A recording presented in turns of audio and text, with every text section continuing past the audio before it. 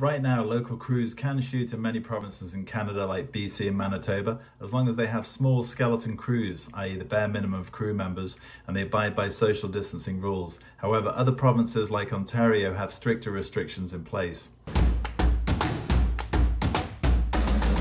People arriving to Canada from the United States and other countries are still required to have a 14-day self-isolation plan in place after arriving here. This is obviously a major challenge when crews from overseas don't have the time or budget to meet this requirement. It's also still possible to film in many provinces in Canada, but practically you'd be using local crews. However, you can still direct and oversee the filming through Zoom, Skype, FaceTime, i.e. staying in close contact with the fixer and director during the shoot.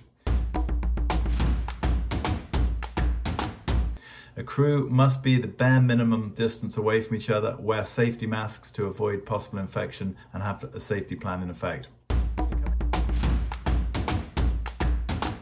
In the coming weeks, the government's expected to review and potentially relax the rules more, but they're taking it day by day on a day-to-day basis.